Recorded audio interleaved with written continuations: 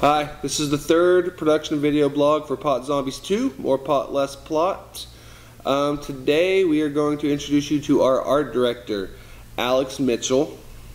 And make sure that you subscribe to this channel, and we're going to be updating this daily all the way till our premiere in October at the Texas Theater.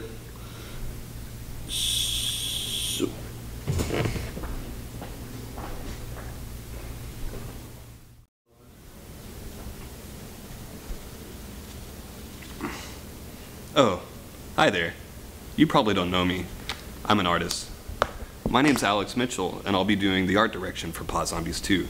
I'd like to take the time to show you a little conceptual artwork that went into making Pot Zombies 2. Here I have an example of what a zombie may look like in Pot Zombies 2.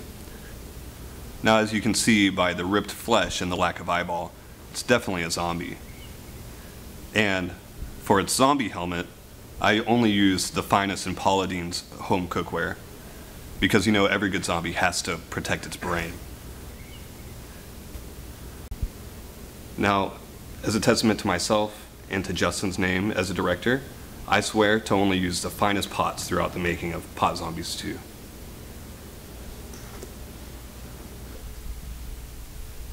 So to end, I'd like to thank everybody out there for joining us on the Pot Zombies 2 production vlog episode 3.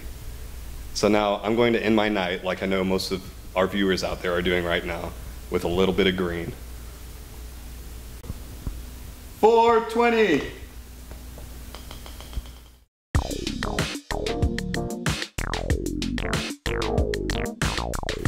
You probably don't know me. I'm an artist.